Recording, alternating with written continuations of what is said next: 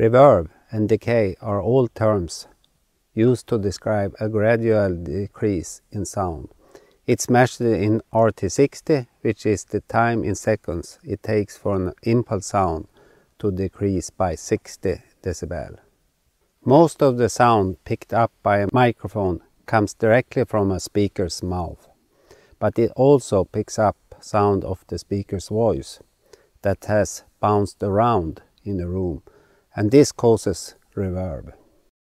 This is what gives a room its character, and it varies depending on the size of the room, the temperature, as well as the wall, floor and ceiling materials. The shape of the room also has an effect. Sound in a long hallway is perceived quite differently than sound in a smaller conference room, for example. When recording music or video, reverb is used to create a fuller sound or a specific ambience. A cold and empty hall or a cozy little cottage. But too much reverb can interfere with direct sound and mask it. Clarity can decrease in a teleconference, for example, if there is too much reverb.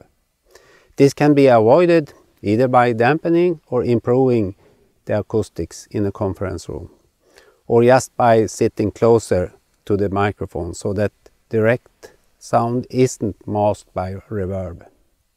To eliminate this problem, conference phones can utilize various microphone techniques depending how the phones will be used. Microphone placement and configuration are examples of this.